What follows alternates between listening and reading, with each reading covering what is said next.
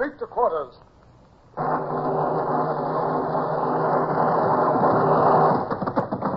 out the guns. Stand by the starboard battery. One broadside into it, if you please, Captain Bush. Pointers on target. Linstops ready. Aye, aye, sir. Ready. Fire!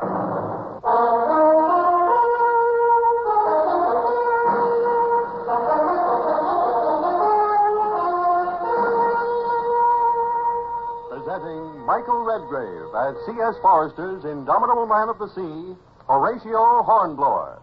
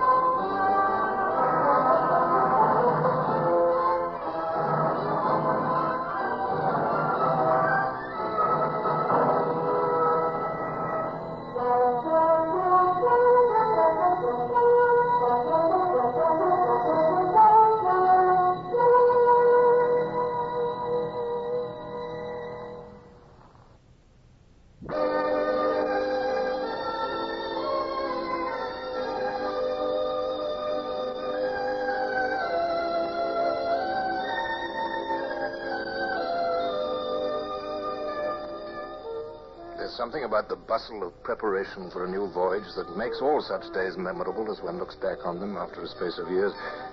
But one particular late autumn day comes back to me with living clarity, for it was the first time I set eyes on my old friend William Bush. A meeting which, as things turned out, had lifelong consequence for both of us. The old renown, Captain Sawyer commanding, lay at anchor in Spithead, completing for sea.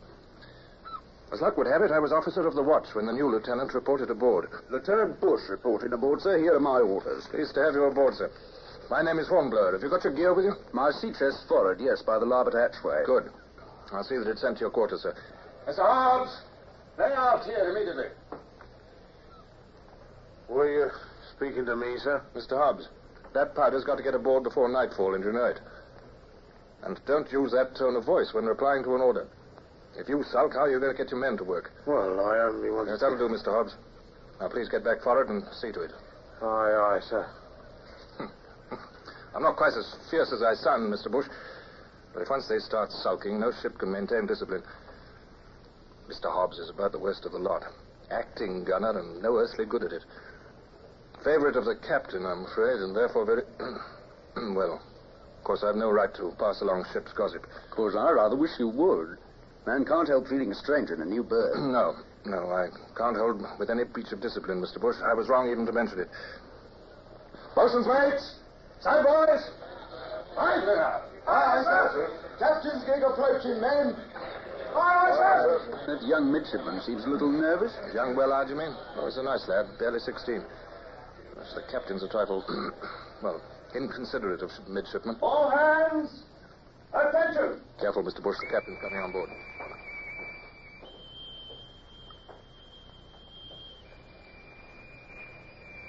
Well, Mr. Hornblower, and who is this officer? Our new third lieutenant, sir. Lieutenant William Bush. Bush? Bush? Oh, yes, I see. Came aboard in my absence, did you, Mr. Bush? Why, yes, sir. As Mr. Hornblower has just explained. That'll do. Who told you I was on shore, eh? Why, no one, sir. I didn't even know you were ashore till Mr. Hornblower informed me. So you and Mr. Hornblower know each other already, do you? Well, no, sir. I merely reported to him when I came aboard. So that you and he could have a few private words together without my knowledge. Oh, no, sir. Of course not. I merely... That'll do. I'll have you know I allow no one to conspire behind my back, Mr. Bush. You may report to me in my cabin in an hour. I say, Hornblower, what's up with him? Careful. He's as likely as not to pop straight back up that companionway. He always hopes to catch us discussing him. Tell me, is he quite sane? I hope so, Mr. Bush. We've a long voyage, as I said. I begin to feel it may seem very long, Mr. Hornblower. If I'd realized... Mr. Willard! Aye, sir? Bring 2 hands at once and see to Mr. Bush's sea chest, please. Look lively now.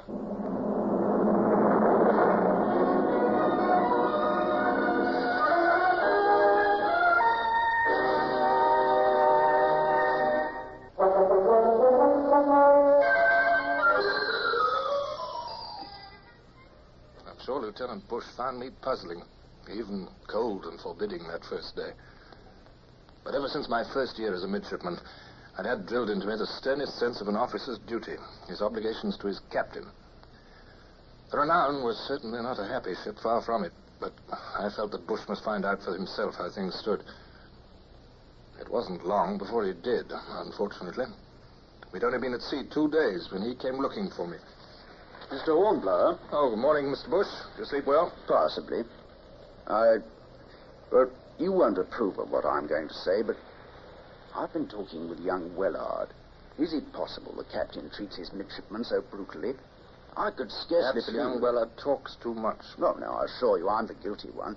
He shared a watch with me last night. I made him talk. Midshipmen are impressionable young scamps. Surely you've remembered that from your early years.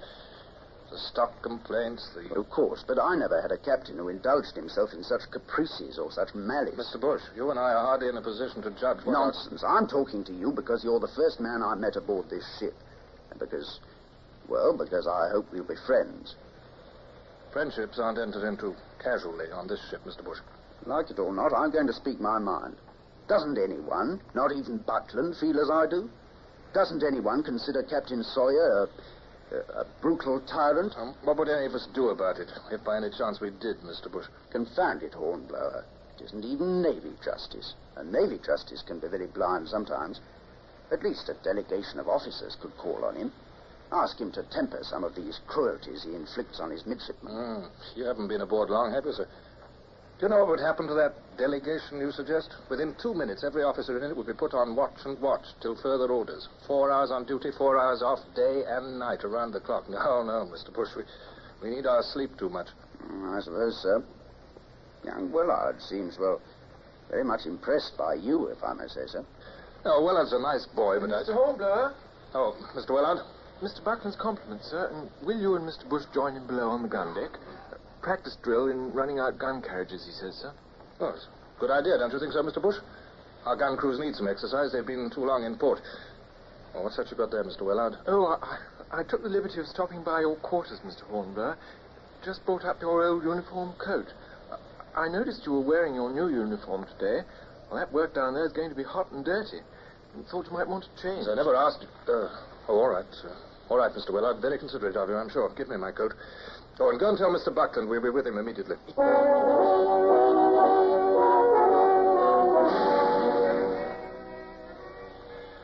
Would it be well, sir, if first I just reminded the men of accidents? In my last trip, I remember the wheels of a 24-pounder came unleashed. Nearly killed 2 men before we made it fast. We've had experiences of our own with runaway guns, eh, Hornblower? We have, sir. But repetition does no harm. By all means, warn the men again. Yes, sir.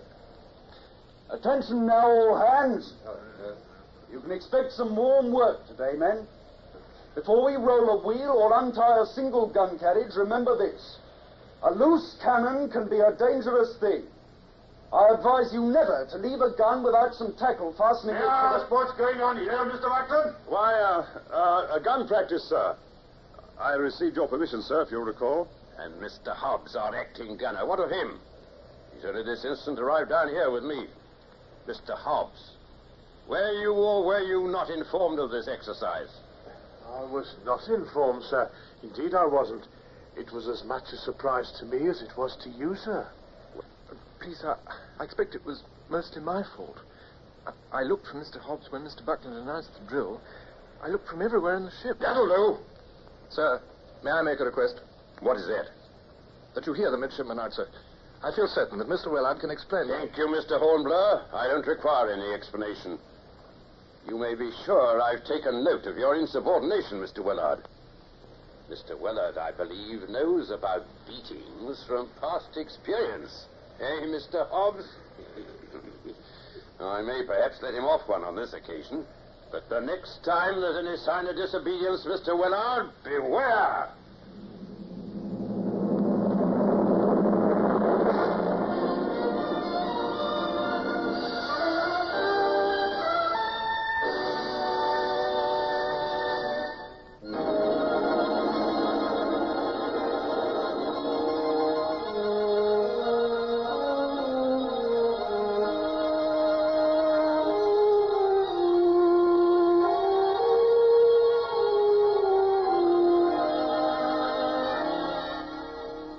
As His Majesty's ship Renown drove south under reefed topsails, the heavy seas of the Atlantic rose majestically to meet us.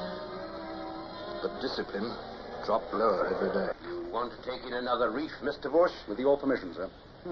Yes. Oh, very good, Mr. Bush.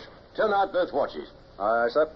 Bosun! Aye, sir. Call all hands. Aye, sir.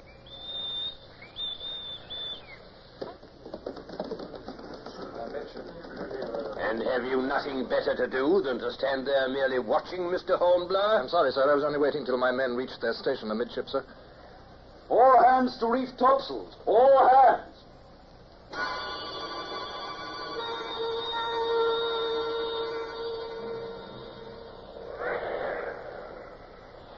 Now man those halyards and reef tackles. Be quick about it. I think they're ready to haul now, sir. Yes, Mr. Bush, I have eyes. Haul on those reef tackles, men. Let's be lively.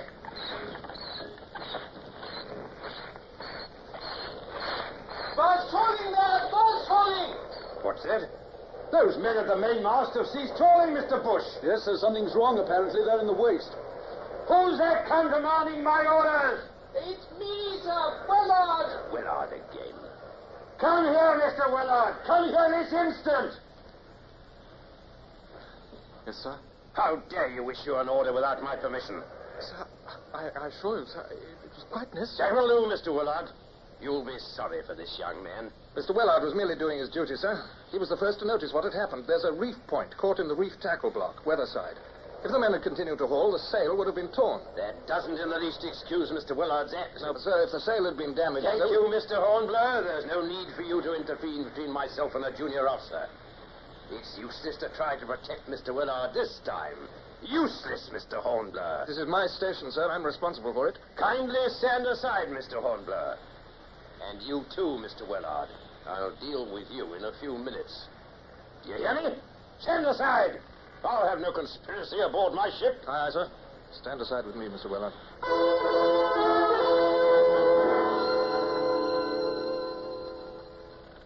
Now, Mr. Hobbs. Yes, sir. I am here, sir. You have your rattan cane with you, I trust. Oh, yes, sir.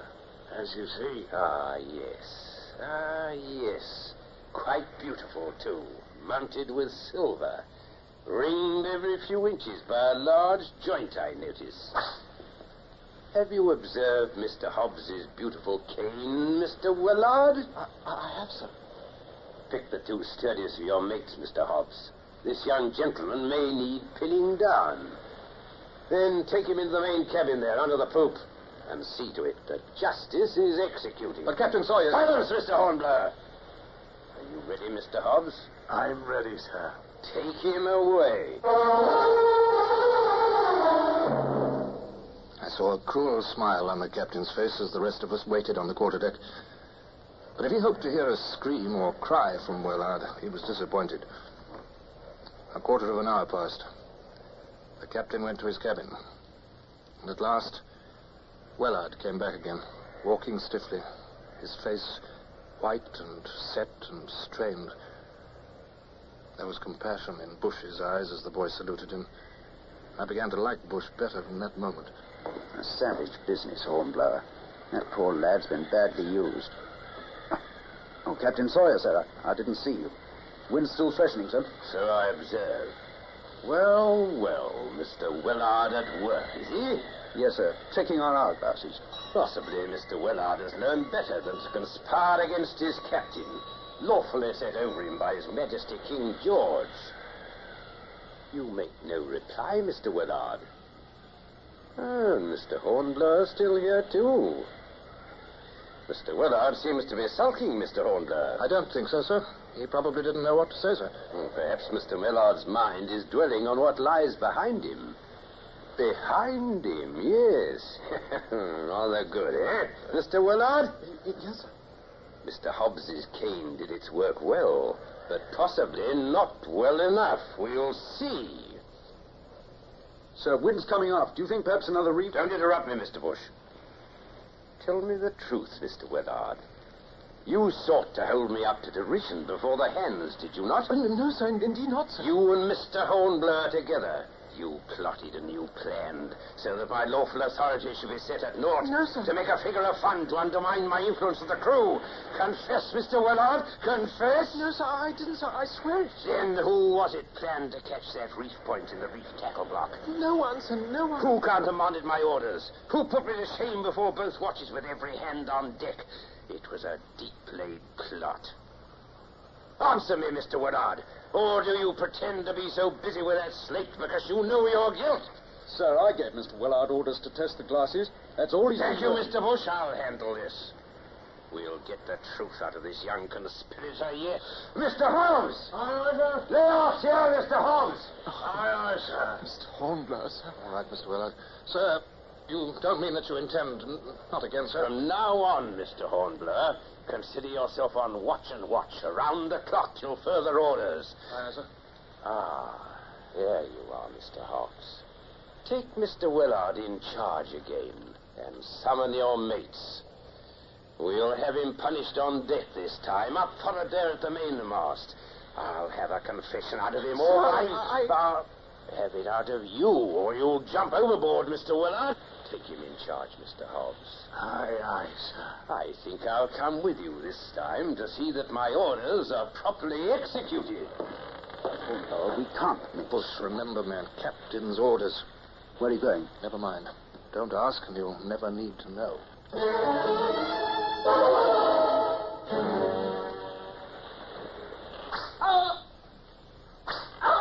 Sir, Captain Sawyer, sir.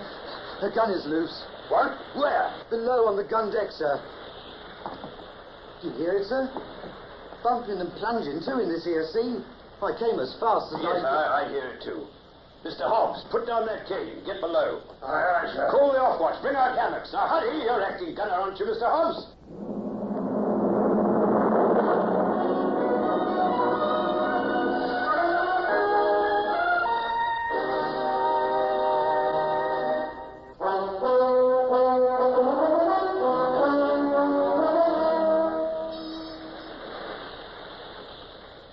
Mr. Hornblower, you're back. Yes, Mr. Bush. Have they finally secured the gun? Well, yes, I think so. Why? I was only thinking. A lucky accident for young Willard, wasn't it? Hobbs hadn't laid on many cane strokes before he had to run below. Yes, I noticed that. And once young Willard got out from underfoot, he appears to have been forgotten in the commotion.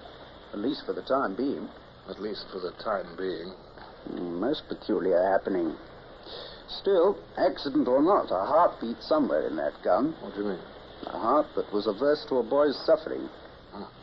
I find it's better not to ask too many questions in this life, Hornblower. All the same, I wonder where you went to when you left this quarterdeck. Do you, Bush?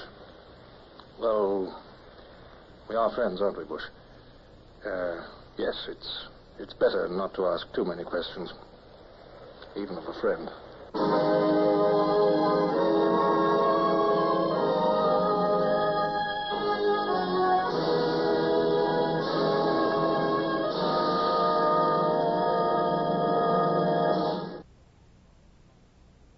Horatio, Hornblower, starring Michael Redgrave, is based on the novels by C.S. Forrester.